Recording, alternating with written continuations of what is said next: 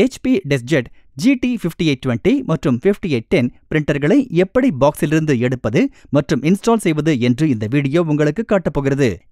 இதுதான் HP DeskJet GT 5820 printer. பாக்ஸில் உங்களுக்கு கிடைக்கும் பிரிண்டர் ஸ்டார்ட் செய்வதற்கான கைடு. இந்த வீடியோவில் இருக்கும் எல்லா தகவலும் இந்த கைடில் எழுத்து வடிவிலும் இருக்கும். பிரிண்டர் யூசர் மேனுவலில் சாஃப்ட்வேரை செட்டப் செய்வதற்கான வழிகாட்டுதல்களும் கொடுக்கப்பட்டுள்ளன மற்றும் இதில் விண்டோஸ் மற்றும் மேக் இரண்டிற்கும் ஒரு பிரிண்டர் செட்டப் டிஸ்கும் இருக்கிறது. இதில் உங்களுக்கு பிரிண்டரை கம்ப்யூட்டரோடு கனெக்ட் செய்வதற்கான USB கேபிளும் தரப்பட்டுள்ளது. இதில் இங்க் பாட்டிலும் இருக்கிறது. இந்த பாட்டில் ஸ்பில் ஃப்ரீ, அதாவது லீக் ஆகாத ரீஃபில் முறையில் டிசைன் செய்யப்பட்டுள்ளது. இது பிளாக் மற்றும் ட்ரைகலர் பிரிண்ட் ஹெட் ஆகும். இவற்றை பிறகு பொருத்தவும். இப்போது பவர் கார்டை பிரிண்டருக்கு பின்னே செருகவும். பிரிண்டர் சமத்தரையில் இருப்பதை உறுதி செய்து கொள்ளவும். அதற்கு பிறகு பவர் பட்டனை அழுத்தவும். இப்போது இங்க் பாட்டிலை எடுத்துக்கொள்வோம்.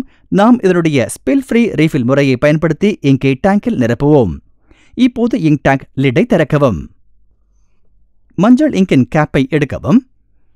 HP அளிக்கும் ஆலோசனை என்னவென்றால், இந்த முறையில் முதலில் நாம் பாக்ஸிலிருந்து எடுத்த கார்ட்போர்டின் மீது இந்த எல்லா இங்க் பாட்டில்களையும் வைக்கவும்.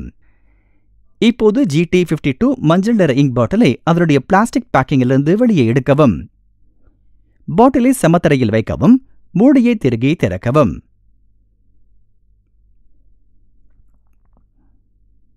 இப்போது மெதுவாக இங்க் பாட்டிலின் சீலை நீக்கவும். இதை கார்ட்போர்டின் மீது வைக்கவும். இப்போது மறுபடியும் இங்க் பாட்டில் மீது மூடியை அழுத்தி மாட்டவும். இப்போது இதனுடைய லிட்டை திறக்கவும். பாட்டிலை தலைகீழாக கவிழ்க்கவும். இதை இங்க் டேங்க் ஸ்பாட் மீது வைக்கவும். இங்க் நிரம்பும் போது எந்த சமயத்திலும் இங்க் பாட்டிலை அழுத்த வேண்டாம். டேங்க் நிரம்பியவுடன் பாட்டிலை நேராக வைத்து டேங்கிலிருந்து எடுக்கவும். இப்போது பாட்டிலை திருப்பவும். மூடியை மூடவும். அப்போதுதான் இங்க் ஸ்பாட் ஏரியாவில் மட்டுமே இருக்கும். மஞ்சள் இங்கின் மூடியை மறுபடியும் பொருத்தவும். டேங்க் நிரம்ப தொடங்கவில்லை என்றால் இங்க் பாட்டிலை எடுத்துவிட்டு மறுபடியும் ஸ்பாட்டின் மீது வைக்கவும். இங்க் மேக்ஸிமம் ஃபில் லைன் வரை நிரம்பியவுடன் பாட்டிலை ஸ்பாட்டிலிருந்து எடுத்துவிடவும். பாட்டிலில் கொஞ்சம் இங்க் மீதம் இருக்கலாம். இதை பிறகு பயன்படுத்தலாம். இங்க் பாட்டிலை ஏதாவது குளிர்ந்த மற்றும் உலர்ந்த இடத்தில் நேராக வைக்கவும். கடைசி இங்க் டேங்கின் மூடியையும் பொருத்திவிடவும். பிறகு இங்க் டேங்கின் லிட்டையும் மூடிவிடவும். இப்போது நாம் பிரிண்ட் ஹெட்டை பொருத்த வேண்டும். முன்னால் இருக்கும் மூடி மற்றும் பிரிண்ட் ஹெட் ஆக்சஸ் டோரையும் திறக்கவும். கேரேஜ் பிரிண்டருக்கு நடுவில் இருக்கும் பகுதிக்கு வந்துவிடும். ஒருவேளை கேரேஜ் தனது இடத்திலிருந்து அசையவில்லை என்றால் பிரிண்டரின் பவர் ஆனாக இருக்கிறதா இல்லையா என்று பார்க்கவும். ட்ரைகலர் பிரிண்ட் ஹெட்டிலிருந்து இந்த பிளக்கை எடுக்கவும். பிறகு புல் டேப்பை பயன்படுத்தி பிரிண்ட் ஹெட் மீதிலிருந்து புரொடெக்டிவ் டேப்பை நீக்கிவிடவும். பிரிண்ட் ஹெட்டை சைடில் பிடிக்கவும். அப்போதுதான் பிரிண்ட் ஹெட் மற்றும் நோசல் மீது கைப்படாமல் இருக்கும். முதலில் நாம் ட்ரைகலர் பிரிண்ட் ஹெட்டை இன்ஸ்டால் செய்வோம். நீல நிற கேரேஜ் லேட்சை திறக்க இதை அழுத்தவும். பிரிண்ட் ஹெட்டை கிளிக் சத்தம் வரும் வரை அதன் இடத்தில் அழுத்திக் கொண்டிருக்கவும். இப்போது பிளாக் பிரிண்ட் ஹெட்டிலிருந்து டேப் மற்றும் பிளக்கை எடுக்கவும். பிரிண்ட் ஹெட்டை சைடில் பிடித்துக் கொண்டு அதை அதன் இடத்தில் பொருத்தவும். இரண்டு பிரிண்ட் ஹெட்டும் பொருத்தப்பட்ட பிறகு நீல நிற பிரிண்ட் ஹெட் லேட்சை கீழே அழுத்தவும். பிரிண்டர் நீல நிற பிரிண்ட் ஹெட் லேட்சை மூடிய பிறகுதான் சரியாக வேலை பார்க்கும். இப்போது பிரிண்ட் ஹெட் ஆக்சஸ் டோரை மூடவும். பிறகு ஃப்ரண்ட் டோரையும் மூடவும்.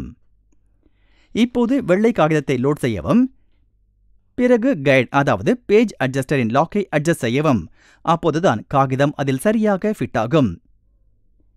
இப்போது அவுட்புட் ட்ரே மற்றும் எக்ஸ்டெண்டரை திறக்கவும். உங்களுக்கு பிரிண்டர் கண்ட்ரோல் பேனலில் P என்ற எழுத்து பிளிங்க் ஆகும்போது 3 வினாடிகளுக்கு ரெஸ்யூம் பட்டனை அழுத்தவும்.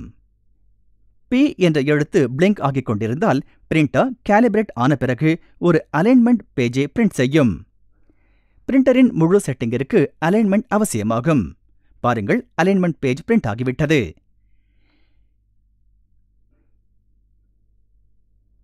இப்போது இந்த அலைன்மெண்ட் பேஜை கீழே வலது மூலையில் ஸ்கேனிங் கிளாஸிற்கு மேலே திருப்பி வைக்கவும். அலைன்மெண்ட் முழுமையடைய வேண்டுமென்றால் ஸ்கேனர் பெட்டை அணைத்துவிட்டு ஸ்டார்ட் கலர் காப்பி பட்டனை அழுத்தவும். அலைன்மெண்ட் முடிந்தது. பிரிண்டர் பிரைமிங் செயல்முறை தொடங்கும். பிரிண்டர் கண்ட்ரோல் பேனலின் மீது சுற்றிக் கொண்டிருக்கும் கோடுகளின் மூலம் ஏதோ தெரியவரும். பிரைமிங் செயல்முறை முடிவதற்கு 45 நிமிடங்கள் ஆகலாம். தேவைப்பட்டால் பவர் பட்டனை அழுத்தி பிரிண்டரின் பிரைமிங் செயல்முறையை நிறுத்திவிடலாம்.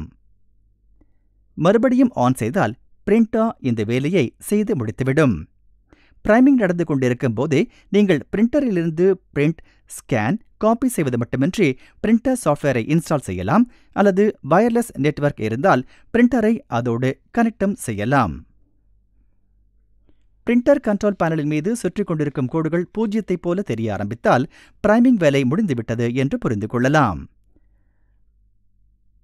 ஆக இதுதான் HP DeskJet 5820 பிரிண்டரை பாக்ஸிலிருந்து எடுப்பது மற்றும் அதை இன்ஸ்டால் செய்வதற்கான செயல்முறை.